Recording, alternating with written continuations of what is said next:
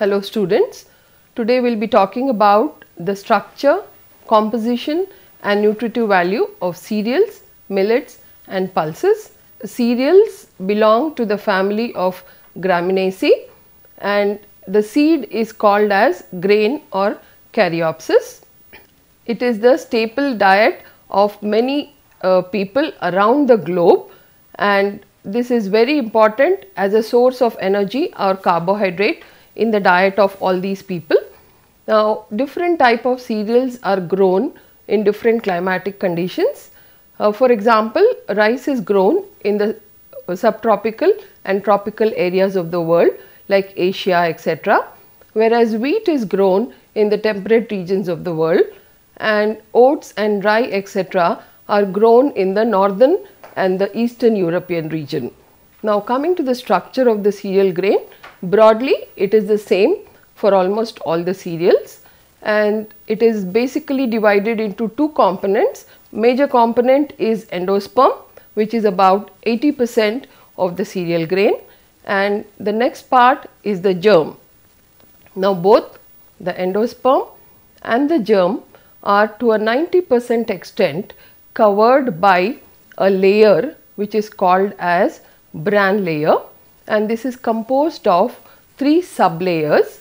The first layer is pericarp, underneath that is testa, and below that is the aileron layer.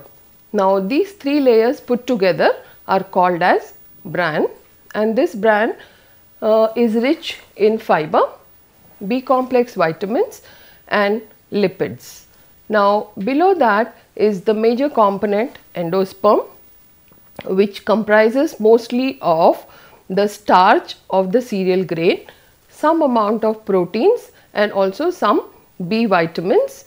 Now, just at the corner of the endosperm is the germ, but it is a very important layer because this germ gives rise to the new shoot or the plant, and this, as a result, the germ contains lot of amino acids as a part of the protein, as well as lipids, B vitamins and certain minerals.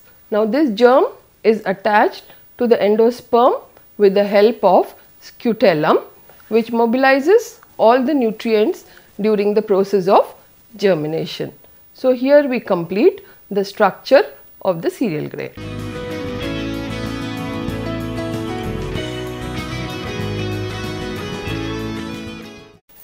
Okay students, now we go on to module 2, which covers the composition and the nutritive value of cereals. Now, cereals are made up of 12 to 14% moisture, 65 to 75% starch and 6 to 12% of protein and 1 to 6% of lipids. Mostly the gross composition of all the cereals is similar. Now, coming to the specifics, energy and carbohydrates. Now, cereals are mainly made up of 80% of carbohydrate, and this carbohydrate is divided into two components. One is the crude fiber and soluble carbohydrate. Now, the soluble carbohydrate component is mostly made up of starch. So, apart from the soluble carbohydrate as well as the crude fiber content, there are certain amounts of free sugars and also dextrins which are found in cereals. Now, the starch component of the cereal grain is mostly concentrated in the endosperm, and very little amount in the form of sugars are found in the germ layer. The whole grain cereals are good sources of fiber, and amongst all the cereals, the wheat, sorghum, oats and rye are very good sources of fiber. Now, we go to proteins. The amount of proteins which are found in cereals is about 6 to 12%, and the amount of protein varies from cereal to cereal grain. For example, in rice we find protein to an extent of 6%, whereas in wheat the protein is found to be to an extent of 12%. Now, the protein content of cereals varies within the cereal grain components also.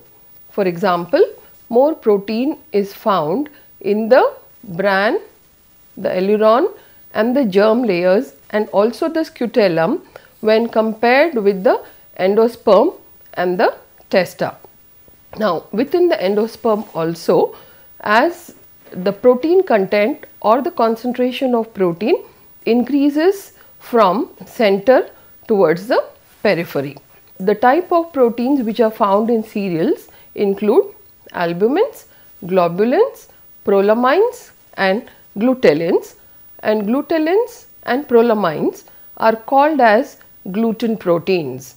Now, in wheat, for example, the prolamines and the glutellins are found majority, and therefore they are also called as gluten proteins, because these two proteins, when needed in the presence of water, they contribute a very good elasticity or elastic property to the dough. Now, coming to the quality of proteins in cereals is measured in terms of two components. One, the digestibility of the protein, and the biological value. Now, the biological value of the proteins found in cereals is low, mostly because of the absence of the essential amino acid lysine. Now, this, as a result, there is a lowering of the quality. Now, when the same cereals are consumed along with pulses, now pulses are deficient in methionine and tryptophan, whereas cereals are deficient in lysine. So, when they are eaten together, now the lysine content of pulses is high and the methionine content of cereals is high.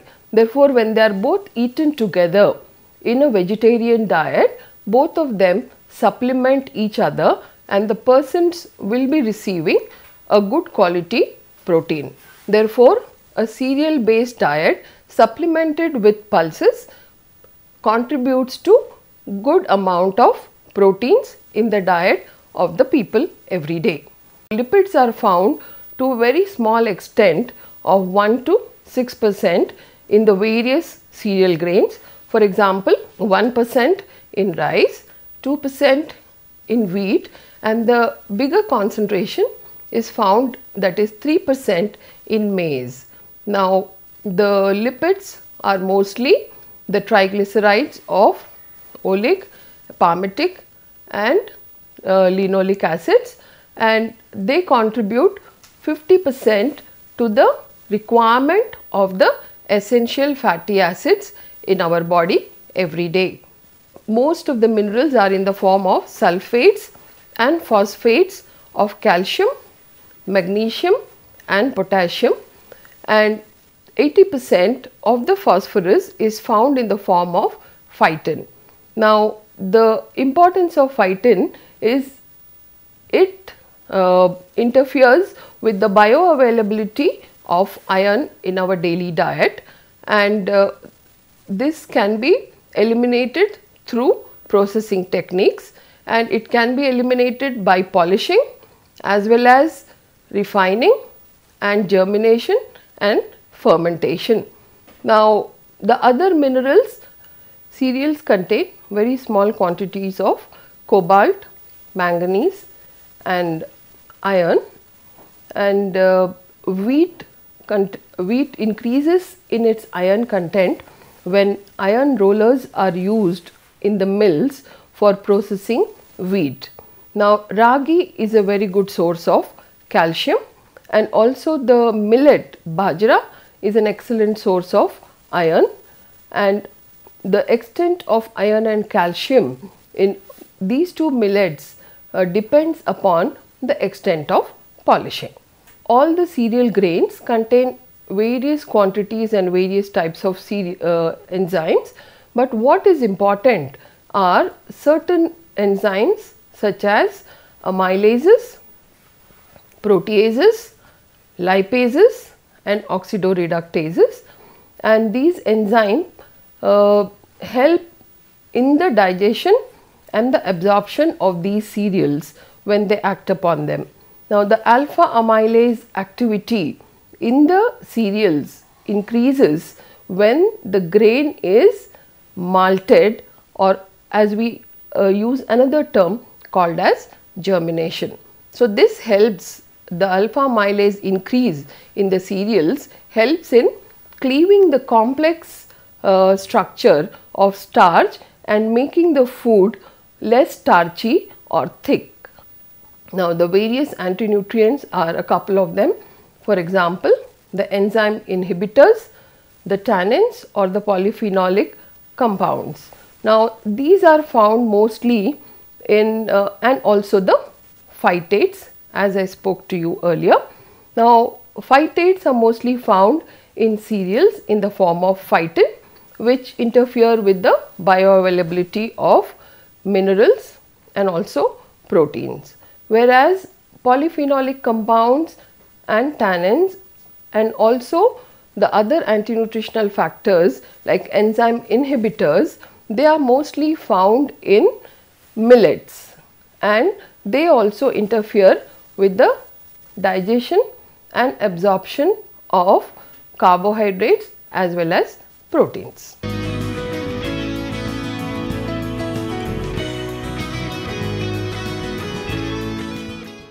We continue with module 3 under cereals and millets, and this module 3 I am going to concentrate only on millets. Now, millets are called as poor man's cereal, and they are also very rich sources of energy, and they are mostly grown in the arid and semi-arid parts of the world. Now, these are more popular in the eastern nations than in the west, and they include several millets, like for example foxtail millet, the proso millet, the finger millet as well as sorghum. Now, mostly, as I said, these are grown in countries like India, China, Sri Lanka and other Asian countries like Malaysia, etc. But in India, we mostly consume 3 types of millets which are more popular, and there are others also, lesser known millets we call them. Now, we consume first and foremost the finger millet, which is ragi. Now, this ragi is grown and eaten very popularly in states of India such as Karnataka, Andhra Pradesh and Tamil Nadu also, and it is eaten in various ways. This ragi provides high amount of energy because it also contains starch. It is a good source of protein. It is rich in B complex vitamins, and one important component which it contributes to the diet when compared to the cereals is the calcium, the mineral calcium. But at the same time, ragi is also high in fiber content, and it also contains certain phytates or phytin which interfere as the with the bioavailability of minerals. Now, ragi is eaten across India wherever it is being eaten in a most unpolished or unrefined, directly ground into flour, and various products are made out of ragi.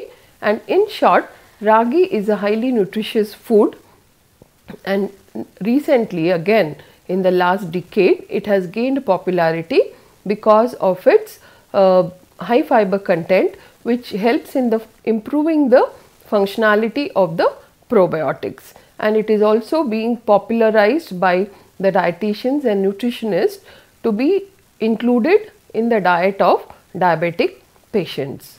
Now, the second millet which is popularly consumed across India is what we call sorghum and or jowar.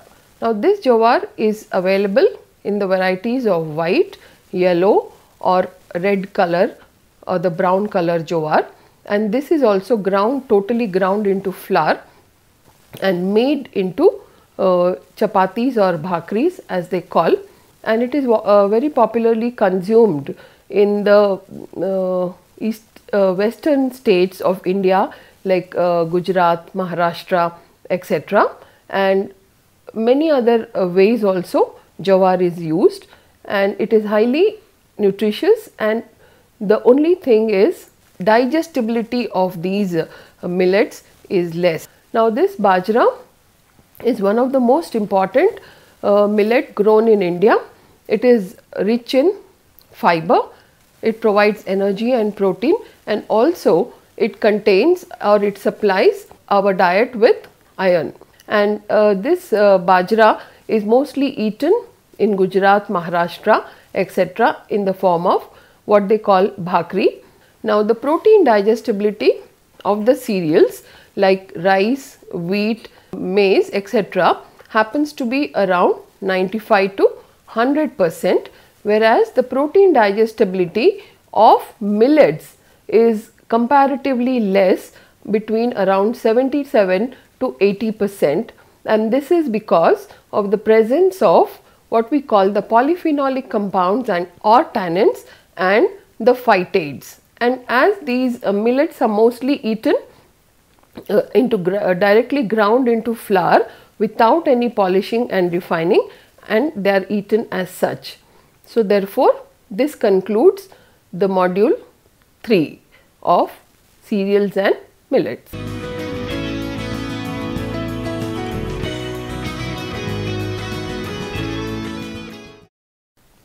Now we go on to module number 4, and we will be covering legumes and pulses under this. Now legumes are the edible seeds of the plants belonging to the genus Leguminosae, and these seeds are mostly grown for an important source of protein across the world, especially in the vegetarian diets. Now except soya beans, which have a high protein content of about 40%, most of the legumes provide around universally similar 22 to 24% of proteins. The legumes contribute very important proteins in the diet of people across the world. When compared with animal protein, their cost is much less.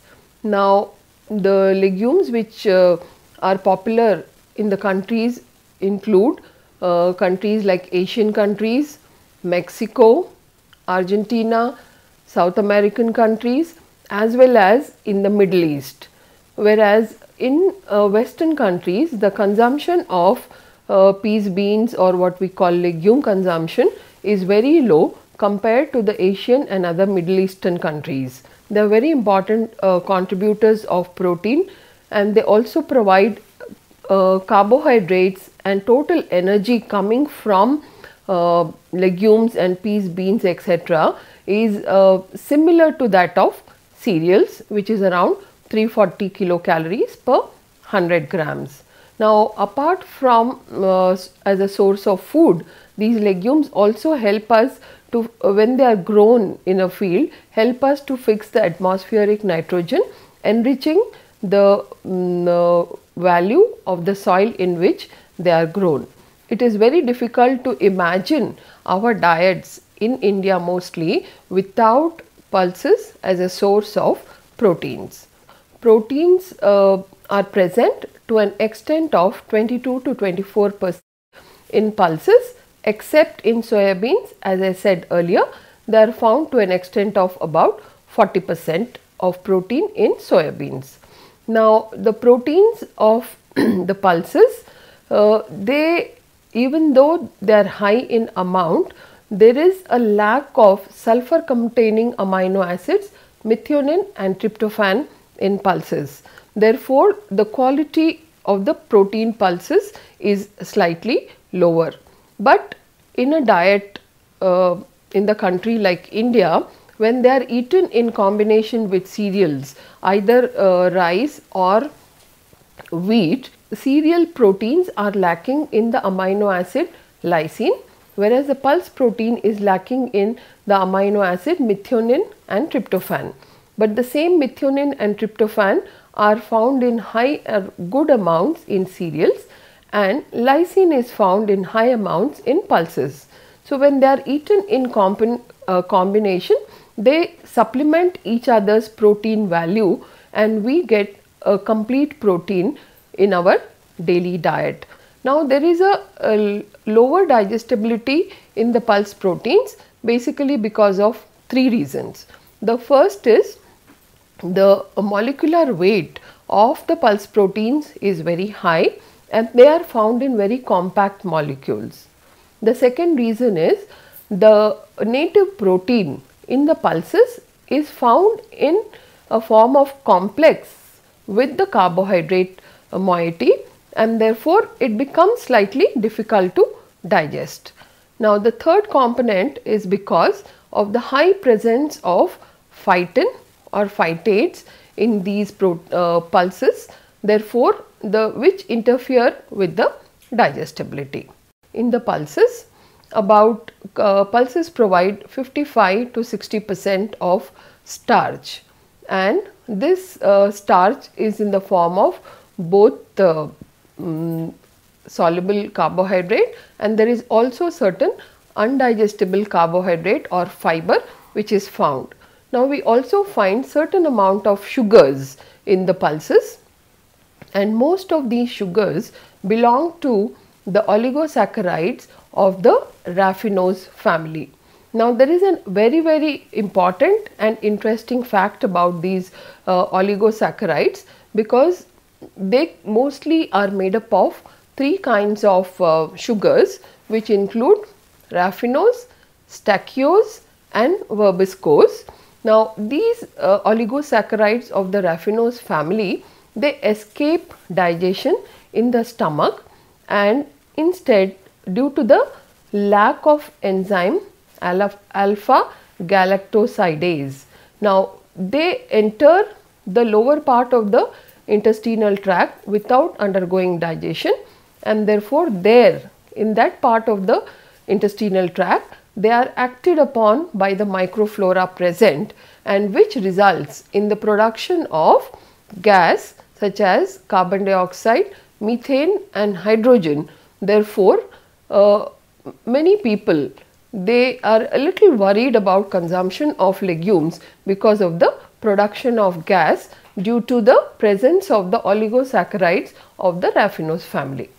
Pulses provide about 1.5% lipids and mostly they are of polyunsaturated fatty acids and along with cereals the essential fatty acid requirement is completely met when in a vegetarian diet we consume mostly the cereals and the pulses and the lipids of both these provide our body with essential fatty acid requirement daily.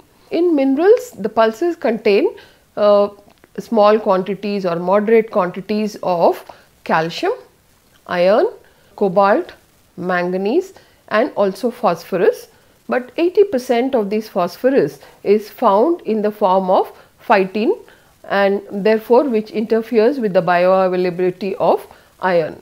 Now, but the iron and calcium content can be improved upon by refining what we call the dehusking of the pulses.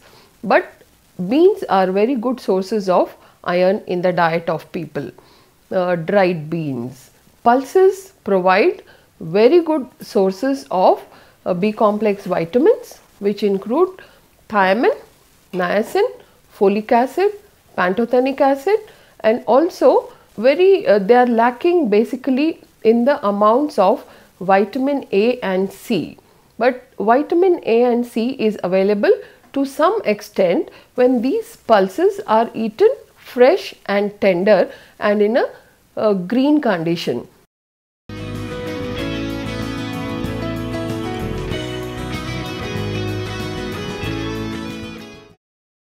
Now, enzyme inhibitors.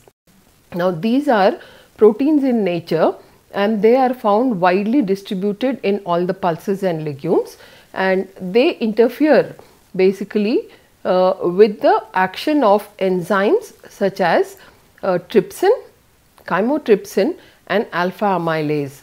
So, we call them as trypsin inhibitor, chymotrypsin inhibitor and alpha amylase inhibitors. The digestive products in the gut are not completely, the products are not digested, and they also interfere with the absorption. Now this then leads to the growth inhibition of the individuals. Therefore, these are called as enzyme inhibitors, and there are certain methods by which we can eliminate this. Lectins or heme agglutinins. Now as the name suggests, these are also proteins in nature, and basically what they do is they again interfere with the digestion of certain products in the gut and also lead to agglutination of red blood corpuscles. Therefore, they are called as heme agglutinins, and they are found in about 800 varieties of legumes and pulses. Now, I am just telling you the effect of each anti-nutritional factor. Saponins are glycosides in nature, and when they are eaten in a particular grain, they have a bitter taste and they form foams with the solution with which they are mixed. Even in water, they give a soapy effect, and basically they cause hemolysis of RBCs. After saponins is basically what we call the favism factors, which include vicin and covicin, and this vicin and covicin mostly cause a disorder called as favism in individuals who are genetically susceptible to this disease. So when they consume beans such as broad beans or faba beans in large quantities, it results in a hemolytic disease, and this is called as favism. The presence of what we call a disorder called as latherism, or it is a syndrome which occurs or which is mostly seen in India due to the consumption of the pulses Lathyrus sativus, and mostly it is seen this pulse grows as wild pulse in the regions of the drought prone areas of Gujarat, Madhya Pradesh, Uttar Pradesh, Maharashtra, etc. And it contains a component which is a neurotoxin, and which affects only the males and also the central nervous system of males, which results in the paralysis of the lower limbs. Phytates are found in pulses basically because of the high levels of phosphorus, which converts itself into phytate phosphorus, which interfere with the bioavailability and the digestion of the various minerals as well as proteins and carbohydrates. Now, we also have certain components called as goitrogens. Now, these goitrogens are substances which prevent the thyroid gland from taking up iodine and causes a deficiency of iodine in the thyroid gland, and these are called as goitrogens, and these are mostly found in groundnuts as well as soya beans, etc. The cyanogenic compounds or cyanogenic glycosides. These are glycosides in nature, and these are found mostly in all the pulses to some extent or the other. Now, these cyanogenic glycosides, when they are hydrolyzed, they release HCN or hydrogen cyanide or cyanogenic gases. Oligosaccharides of the raffinose family are very commonly found in various pulses, and this leads to the production of gases when one consumes the pulses. Now, this is due to the presence of the three basic sugars, that is raffinose, stachyose and verbiscose, which do not get digested due to the absence of the enzyme alpha galactosidase in the stomach. So, these sugars, in fact, once they reach the lower part of the intestinal tract, they are acted upon by the microflora present over there, which results in the release of plenty of gases like a combination of carbon dioxide, hydrogen and methane. Therefore, they release a lot of gas and which causes a lot of discomfort. Now, the common reaction to the allergens is nausea and vomiting. Now, coming to how do we eliminate all these anti-nutritional factors. Now, some of these factors are what we call heat labile or some which can be destroyed when they are subjected to a heat treatment. Therefore, I start by the basic method where there are some or most of these are water soluble also. So, when all of us what we do before we cook is we soak these pulses. So, when we soak these pulses in a way it is good because we are getting rid of most of these anti-nutritional factors which are water soluble. So, soaking and throwing away the water in which we soak and using fresh water for cooking ensures that you are getting rid of part of the anti-nutritional factors. Then comes the cooking process. So, you know very well that because of their compact molecules and difficult to cook properties, they need to be pulses and legumes need to be cooked for long periods of time.